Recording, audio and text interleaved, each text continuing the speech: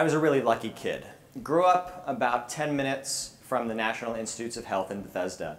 And so I got to do 3 summers of research there in high school. And I had this great mentor.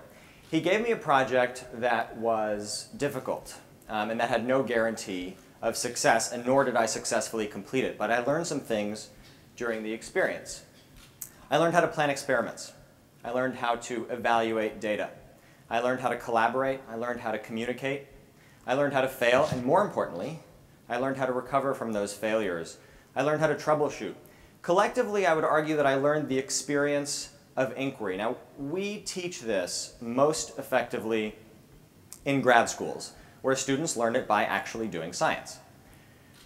I don't think you need to go to grad school to learn something true and important about the experience of inquiry. I think you can do it online, and I think you can do it through video.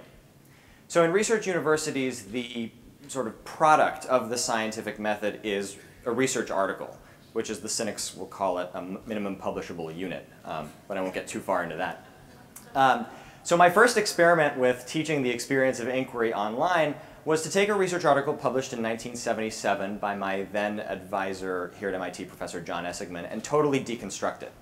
So this is the result. It's called Open Labware. The name is, of course, a ripoff of OpenCourseWare. You can read the paper. You can read an introduction to the work. You can read all 204 pages of John Essigman's lab notebook. You can watch video interviews with John and the other key players. And it's all organized here on the timeline, which is just like Facebook's version, except that ours has useful information.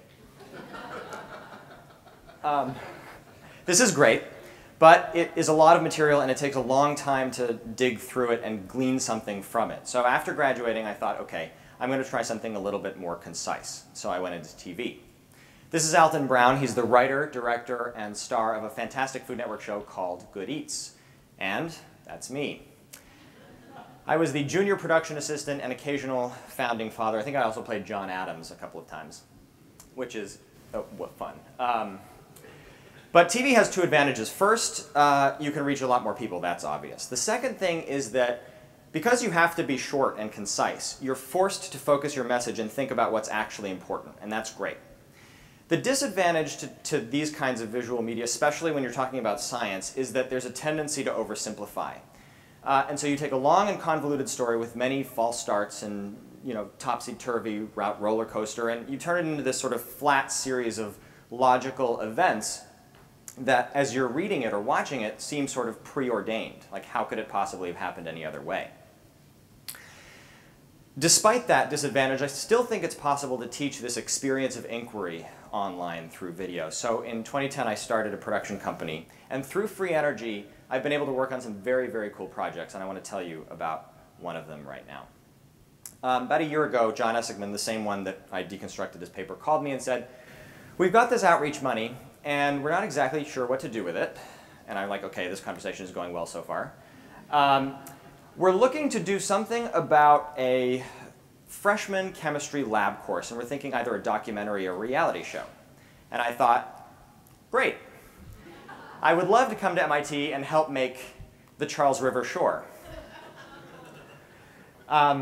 Seriously though, this is actually what we did create. It's a reality show about 5301, which is a class that's taught every January here at MIT. And I want to share a teaching moment from the course. So this is Anthony. Anthony is doing an extraction, which is a chemical process that separates 2 compounds. The last step in the extraction, I'm sorry, I should mention, it's Anthony's first ever extraction and 2nd day in the lab. So the last step in the process is to evaporate off all the solvent, and hopefully you end up with this sort of pure white crystalline solid. But of course, what Anthony ends up with is an oily liquid. So he thinks he's failed. And he goes to his TA and he says, "Oh my God, I failed. Help, help, help. What do I do? I got to start over. It's been 4 hours. I don't know." And she goes, "Whoa, whoa, whoa, whoa. Hold your roll. Who's to say what you're supposed to get?" In other words, before you jump into any conclusions, you've got to test that and see what it actually is. And if it's not what you think it is, what is it? And why is it that thing that you got? So I think in that moment, oh, by the way, he actually ended up getting what he thought he was supposed to get. It just came out in a different form, and that sometimes happens in organic reactions. But that I think, teaches something valuable. It teaches, don't let preconceived notions of what's supposed to happen influence your thinking, especially as you're doing an experiment. It teaches you not to give up too early, which is important in science, as anyone with a PhD will know. It teaches you that looks don't really matter in chemistry. It doesn't matter what the thing looks like, it matters what it is. And it also teaches you, the most important thing is that I think writing a chemical reaction down on paper and actually stepping into a lab and doing it are two completely different things. And the latter takes a lot more thought, time, and energy.